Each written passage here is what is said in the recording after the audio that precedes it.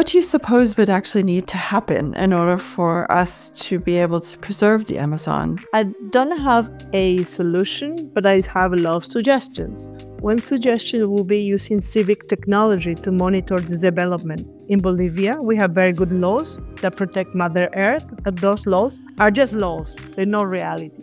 So if we could develop civic technology to make sure that if you burn the land, that land is going to go back to the natural park, to the motherland, and it will grow Amazon again there, and it's not going to be developed, then you will see decrease on fires the next year because it's not going to be valuable to burn it anymore. We also need to create alternatives for that, right? And I think that we have to explore the use of the blockchain in order to create those alternatives, saying, look, if you don't use this, you're going to benefit even better or something.